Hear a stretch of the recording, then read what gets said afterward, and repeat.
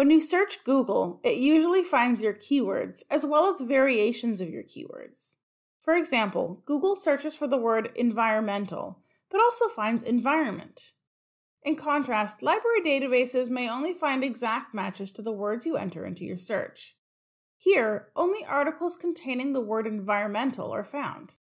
To capture variations of your keyword, use truncation.